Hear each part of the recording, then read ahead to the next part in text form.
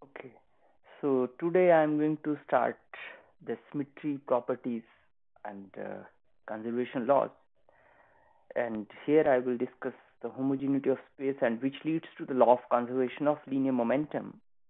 As we know that at the UG level or the undergraduate level,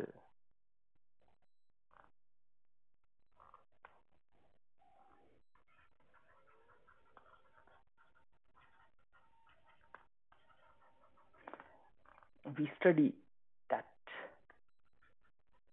space around us is homogeneous and isotropic. So homogeneous and isotropic. And under this,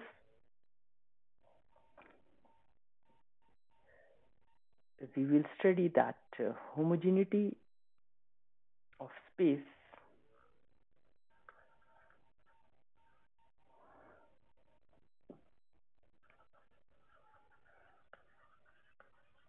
of space and homogeneity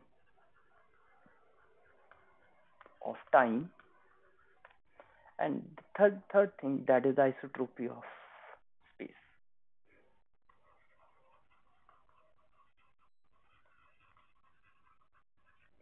These are the three things which we study in mechanics.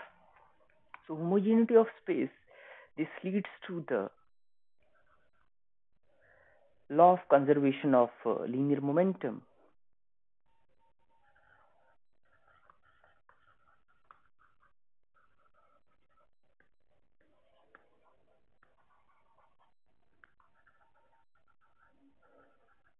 And under this, that homogeneity of time, this leads to the law of conservation of energy.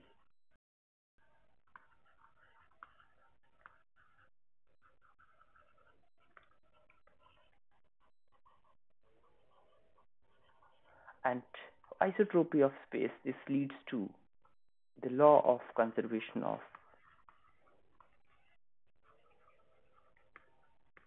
angular momentum.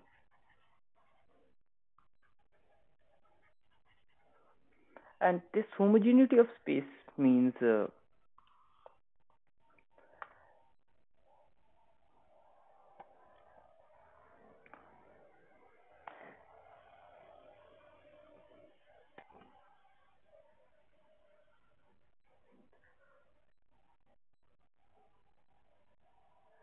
space translation. This leads to the linear space translation.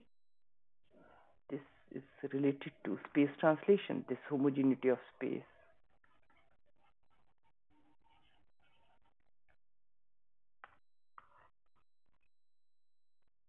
translation.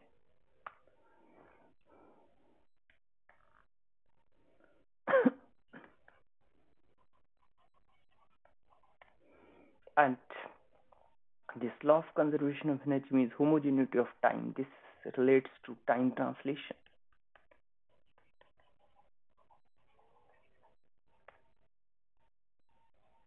And this law of conservation of angular momentum, the isotropy of space means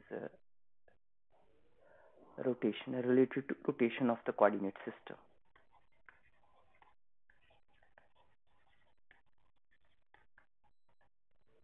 Means any physical quantity under space translation will remain invariant, whereas any physical quantity under time translation remain invariant. And similarly, the sorry, it's rotation of the coordinate system leaves the physical system invariant. So, and these three things leads to these three different conservation laws. That's what we will discuss here. Now, first of all, in this lecture, I will talk about homogeneity of space, and this leads to the law of conservation of linear momentum. So, let me talk about it here. Means homogeneity of space.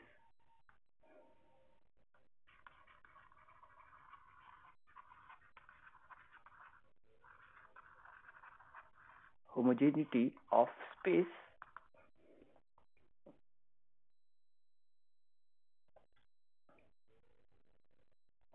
And homogeneity of space means that any arbitrary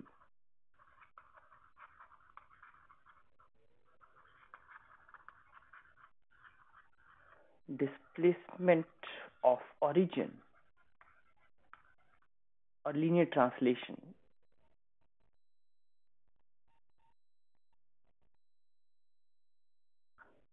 any arbitrary displacement of origin of any reference frame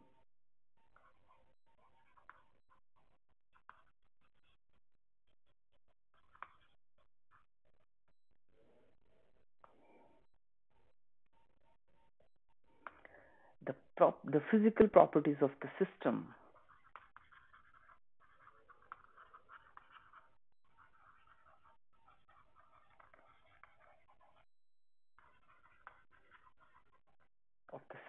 remain unaffected remain unaffected.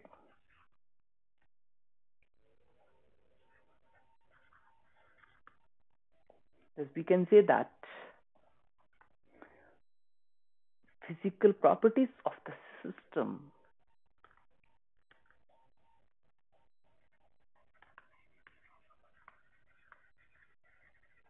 the system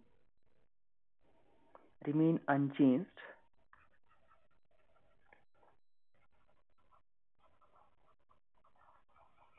under time under space translation.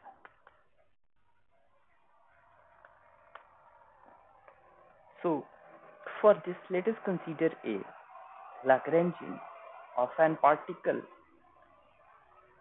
Lagrangian of an particle system.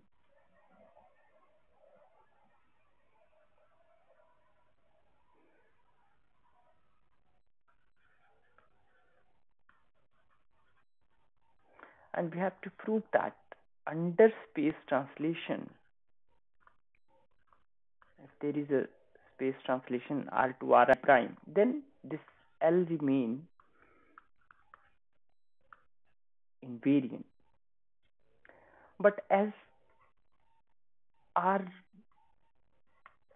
I will become under space translation Ri prime, and this can be written as Ri plus epsilon,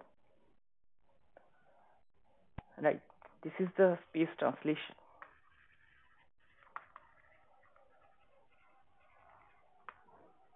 Now, under this space translation, our Lagrangian will become L prime, and it is equal to L plus delta L, right? But as we know that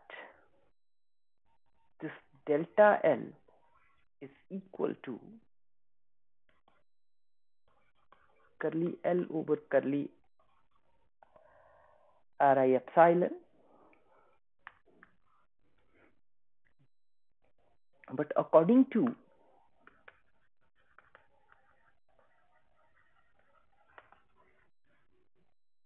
homogeneity of space,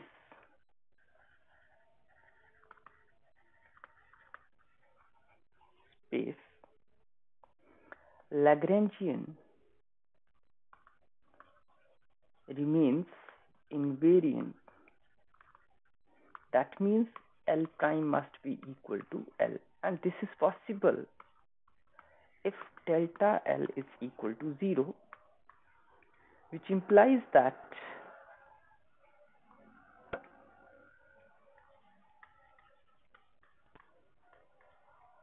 equal to 0 summation over I, and summation over I means this delta Ri is equal to 0, but according to Lagrange's equation of motion,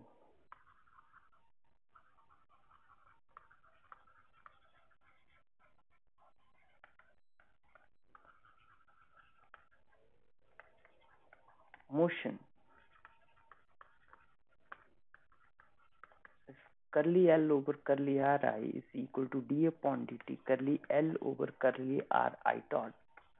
So if I use this here, then I am getting that d upon dt curly L over curly Ri dot is equal to 0.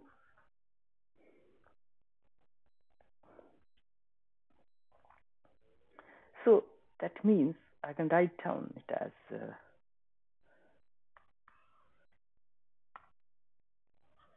summation can be taken inside and this d upon dt can be taken outside, and curly L over curly Ri dot is equal to 0, but L is t minus p, that's what we know, and it is half mi dot square minus b r1 and so on ri.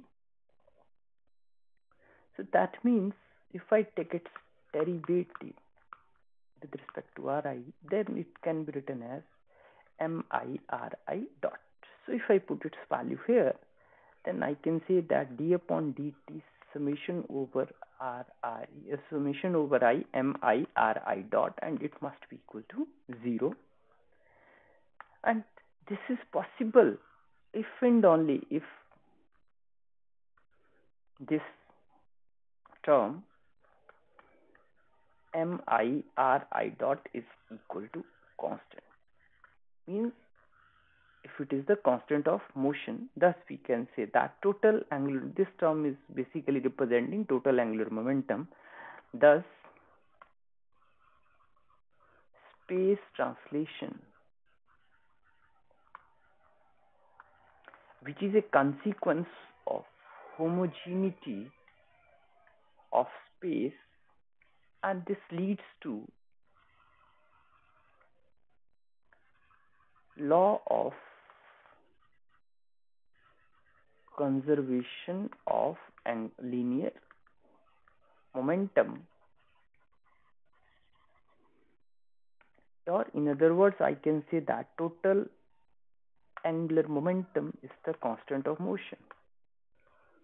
Total linear momentum, not angular but total linear momentum, is constant of motion, right? So that's what we did in this lecture. This is the ultimate goal to be achieved in this lecture. In the next lecture I will talk about that homogeneity of time leads to the law of conservation of energy. That's also very important article. So that's all for this lecture.